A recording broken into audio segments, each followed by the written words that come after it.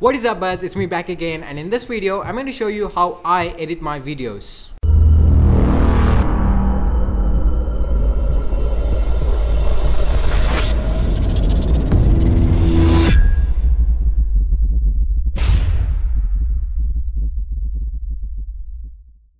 Honestly speaking, I'm not that type of guy who likes to edit videos. I'm not very good at video editing, and I don't use complex softwares like Adobe After Effects or Premiere Pro to edit my videos because it consumes more time to edit videos in those softwares, and it's also quite difficult to learn those softwares. So from the time I made my YouTube channel, I've been using Filmora wondershare video editor to edit my videos, and trust me guys, it's the best simple video editor available on the internet right now, and it's very easy to use. And even though you have no previous experience with video editing, even though if you're a noob in video editing, you will still be able to get started with Filmora wondershare video editor, and you will be able to make some awesome videos with this Filmora video editor.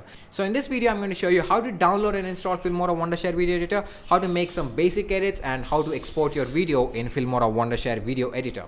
You know what, without further ado, let's get started. So first off, you can go to the official website of Filmora to download the latest version of Filmora video editor. This is the link. I'll leave the link in the description, so go check out the description. And once you're onto this link, you'll find a page like this.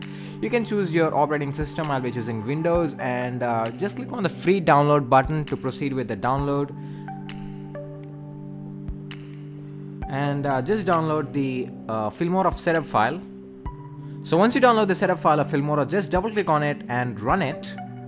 Give it the administrative rights, and you can see a window like this. So just click on install and make sure you check this. I've read and accepted the license agreement, and click on install, and that's going to install Filmora wondershare video editor on your computer. So as soon as you're done with installing the Filmora wondershare video editor, you can go ahead and right away open the Filmora video editor. Here is how the opening or loading screen looks like. Right now you will see a window like this. The first thing you need to do is select the project aspect ratio. So you will find 4 options here, and you can choose one aspect ratio based on your needs. For example, if you choose the last aspect ratio 9:16, it's portable for mobiles, and this one is for Instagram. And you know, each aspect ratio has its own applications. You can choose one based on your needs. Anyways, the most commonly used aspect ratio is the first one, which is a 16:9 widescreen. So I'll be selecting that, and now you'll find 4 options: full feature mode, easy mode, instant cutter, and action cam tool. So in this video I'll be covering up this full feature mode, and trust me guys, it's very easy to use this full feature mode even though if you have no previous experience in video editing. So yep, let me select full feature mode. Alright, so there we go. Here is how the video editor looks like, and if you want to change the name, you can just click on this light skin, and the video editor changes into the light skin. But honestly, I don't like this light screen, so you know, I put it always as the dark skin. So this region over here is what we call as the library, your project library, and over here you can import any video file or any image file or any audio file. So for example, let me import sample video. So as you can see, this is one video file.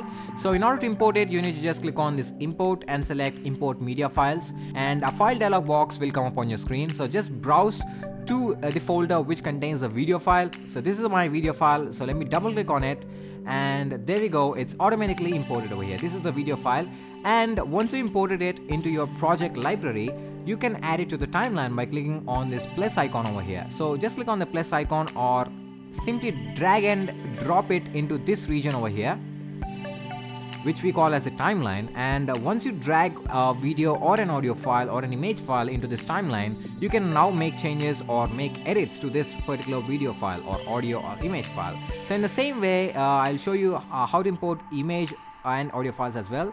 So just go ahead, once again go to import and select import media files, and this is an audio file as you could see. So just double click on it and it's added.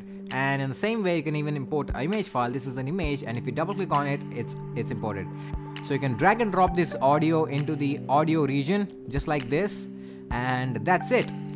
And the same is the case with the image file. You can just drag it and place it in the main video region or in the PIP region over here.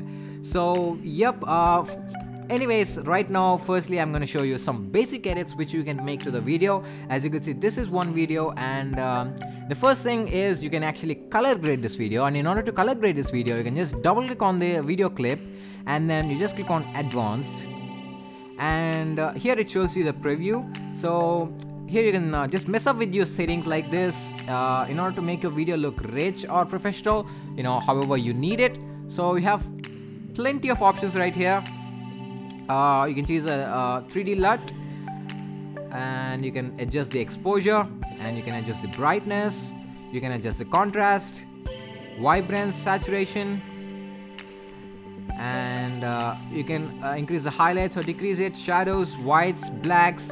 And you know what, yeah, even when I use this video editor the first time, I don't know the meaning of any of these things, but eventually you'll get used to it. For the first time, if you're editing the video, then you should probably mess up with these settings, just mess with them, and just make sure that your video looks professional and as you need it. So let me just do some changes.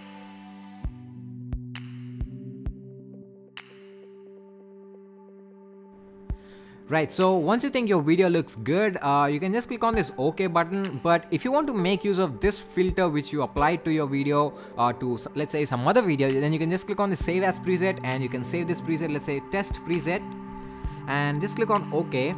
So this preset is now going to be saved, which means you can apply the same options for another video clip. So yep, once you're done doing it, you can actually click on this button over here and click on side by side view, and it shows you the before and the after. So as you can see, the after is slightly better than the before, I think. Anyways, let's click on OK, and the changes are applied, as you could see. So that is how you color grade it. And of course, as I told you, you have to mess with all the settings, and only then you will learn about that. And the next thing is you can actually detach the audio from the video file. So if you can see closely over here, there are some lines, like some graphs or something like that below this video clip, and that actually indicates sound. That indicates that this video clip contains sound at that particular region. So in order to detach, or in order to remove the audio, just right click on it and select audio detach, and that's going to remove the audio. So as you can see, the lines disappeared below the video, and this is the audio which is detached or removed from the video. So you can delete this if you want, or you can even keep it and make changes with it. And the next thing is you can even cut the video or the audio or any image file which is in the timeline. So in order to cut this, you can just go to some region of the video. So let's say this video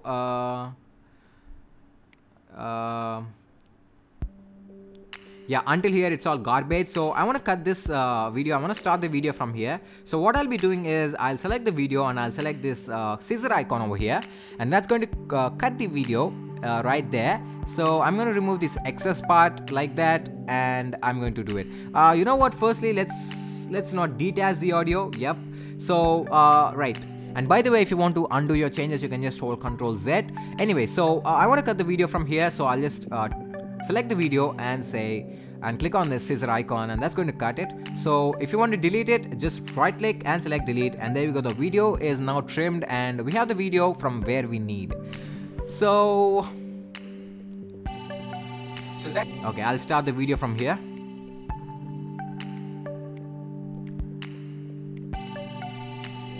And yep, so usually I record my videos using my DSLR, and I use an external microphone to record my audio because the microphone on my DSLR is not so good, the audio quality is not so good.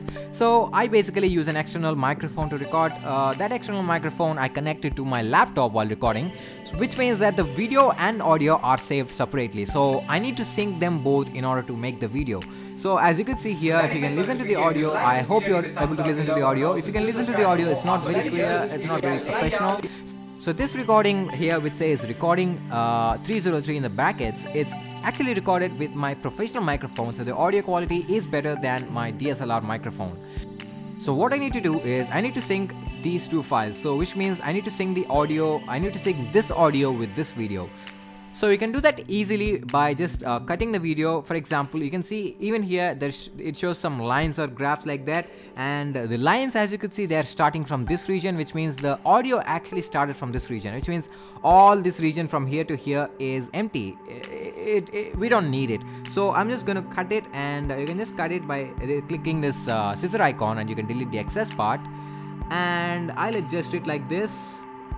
And I hope the audio is synced. There is some disturbance in the background. If you could notice, that disturbance is because of the audio which already exists in this video, like I mean the audio which is recorded with my DSLR microphone. So in order to mute the audio of the video, you can just right click on this video file and select mute. That is one way to do it, and there is another way to do it. You can actually say audio detach, and the audio is going to be removed, and you can just delete the audio from the video, and that's it. You now only have the video and the audio separately. This is the video which is recorded with my DSLR, and this is the audio which is recorded with my external microphone, which is good in quality, I guess. Anyways, so that you go. The audio is actually synced with it, and you know what, there is some lagging in this thing, as you can see. So if you want to fix this lagging here, you can just click on this play button over here. So once the rendering is done, you can see that the preview over here is efficient. I mean, there's no lag in it or anything like that. So that is it. And also in the same way, I also add music to my videos so that the video doesn't get boring or something like that. So in order to add the video, as I showed you, you can just go to your library and select import media files, and go to the music file which you want to add to your video. So just click on this video over here. This is my audio file, or let's say music. So I downloaded it from the YouTube music library, so it's non-copyrighted. Anyways, so you can just import your music into this library, and then once again drag it and drop it into the the audio region over here. Just place it over here, and that's it. Now let me play it. And yeah, you can notice the music is too loud that you can't even hear my voice. So in order to reduce the volume of this music, just double click on the music, and in this thing over here you will see an option which says volume. So you can just bring down this volume so that the music is not too loud and the audio is clear enough. I'll bring it down to, let's say, 10 or 8, right? So you can bring it down to wherever you like, and make sure that the video is, the audio quality is clear enough and the music is not loud in the background, and that is it. Leave a comment below. And of course, same way you can even cut this music file even. So just select the music file and select cut, and that's going to cut the music file, and that's how you cut it, right? So I guess the video actually ends here, so I'm going to cut the video over here, and the audio and the music over here, and I'm going to delete all these files. So this is my final video now. Right now, let's say I want to add an image into this video. I want to add some special effect to the image. So as I've shown you earlier, I've already imported my channel's icon over here. So I'm just going to drag and drop it here into the PIP area, and you can even resize the image like that, and you can position the image anywhere on the screen. So it just remains there, and as you could see, the preview appears somewhat lagged. So you can just click on this play button to render the preview, and once the preview is rendered, the preview will look fine over there. So you can even add effects to this. Just double click on it and you will find a bunch of effects. Okay, for example, let's say I will use this fade option. So let's preview this.